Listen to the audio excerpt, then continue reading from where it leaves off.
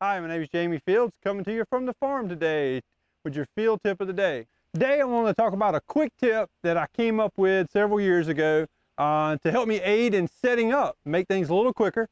It was always a headache when I had to match up my fill system tube to the top drop tube. It was always trying to fumble with it and get it lined up. Well, if you'll take a Sharpie type paint marker like this, or any kind of Sharpie, mark the two tubes when you get them up there, and you can line them up right away. There's no twisting and turning and fumbling around with the tube. So save you a few minutes per house probably. Not a huge time saver, but just a quick tip for the day. And as I always say, consistency is key in poultry farming.